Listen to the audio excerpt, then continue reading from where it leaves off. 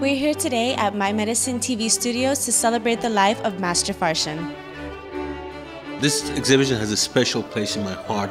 This is 15 of Master Farshchian's work, and we selected these paintings because each of them have a special meaning. Some of these paintings are original, and we are hoping that we can take this exhibition to Los Angeles, followed by London and possibly Dubai.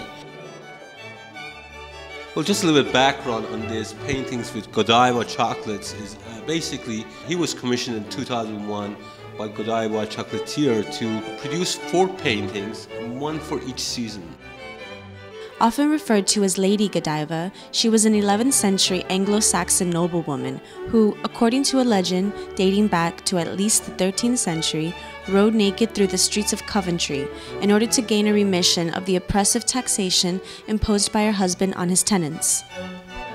This is a special painting. This painting is called Joseph, after Prophet Joseph. Prophet Joseph was the son of Jacob. Zuleika, the wife of the Potiphar, falls in love with Joseph. Zuleika, the wife of Potiphar, who had tried to seduce Joseph when he was a servant in their household, later married him when he had risen to be governor of Egypt. Their mutual attraction and love is described as intense and deep in Eastern poems and literature. The name of this painting is There's Still Time, and the reason behind it is when Master Farshchian was suffering from some knee pain, he benefited from some of these regenerative injections and he got better. He was supposed to get a knee replacement, but once he got better, he got inspired and he did his painting. Using preventative medicine, there's still time to get better. Farshchian painted this piece after he benefited from orthopedic regenerative medicine for his knees.